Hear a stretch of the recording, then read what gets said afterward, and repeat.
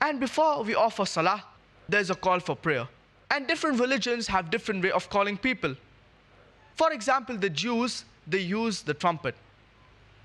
It's mentioned in the book of Numbers, chapter number 10, verse number 1, 2, and 3. The Lord spake to Moses, peace be upon him, and told him to build 2 trumpets of silver and use it to call the assembly. The Christians, they use a church bell. Some tribes, they use a drum. But we Muslims, we use the human voice. And this is called as the Adhaan. And the person who gives the Adhaan is called as a Muaddin. And the human voice, it is far more melodious and soothing compared to the drums, the church bells, and the trumpets. And it has a greater impact on the human mind.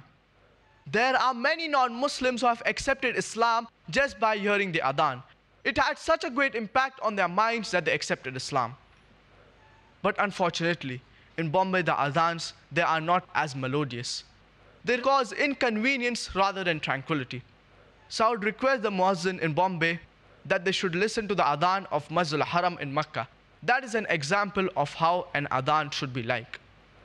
And besides the Adhaan being melodious and soothing, it carries a message. But many of the non-Muslims, they do not understand the message of the Adhaan.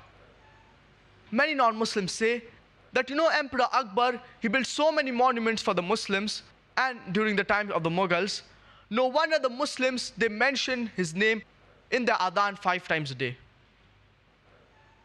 Some may think it's just a joke, but many of the non-Muslims, they think like this.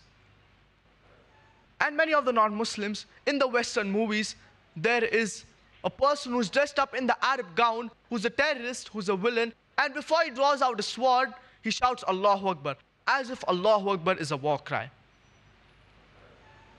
So many non-Muslims did not understand the message of the Adhaan. We need to explain to the non-Muslims. We need to give the translation of the Adhaan to the non-Muslims.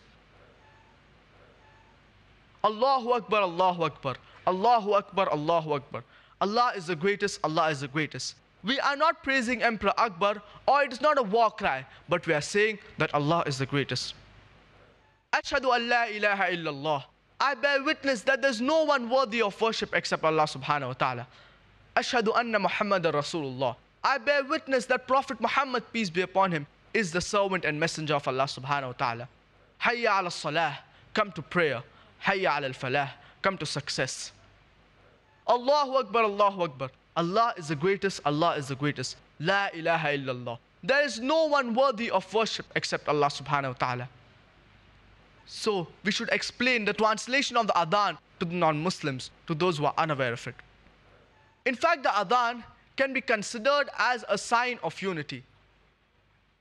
Any Muslim from any part of the world, from any nationality, from any country, when he hears the Adhaan, he knows that it is time to pray. In fact, the Adhaan read in Arabic can be considered as an international anthem of the Muslims.